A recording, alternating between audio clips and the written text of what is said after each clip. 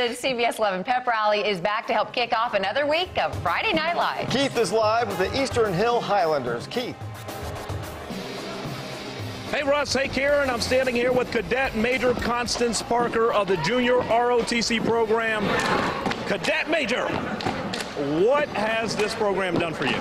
This program has helped me build on my leadership and communication skills so that one day I can use them in the real world. You're about to enter that real world. Yes. You're a senior. You're going off to college next year. What's your plans? My plans are to major in business management and hopefully build my own business one day. Build your entrepreneur. I'm talking about an entrepreneur.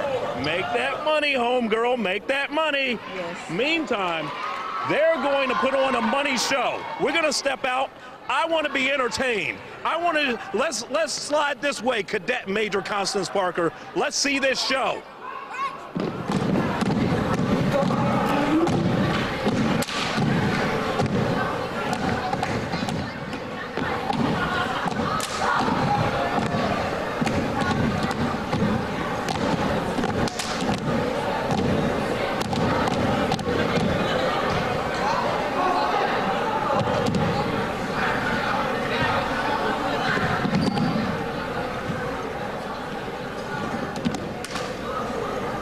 Kind of impressive. Yeah, I don't think I've ever seen an ROTC. You gotta have some balance. All I know is you have to have some serious balance. Yes, you do. Cadet Major Constance Parker, what would you tell people about the amount of emphasis that has to be placed on this program and the amount of dedication? I would say that you just have to love to be a part of JROTC. It's another family for me, and you just have to be motivated and be able to work with other people, and that's what the ROTC program is supposed to do. It's supposed to help you work with other people one day.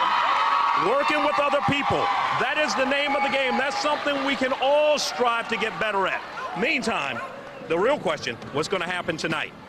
Well, tonight our team is not going to perform, but we are going to be there to support our Eastern Hills football team.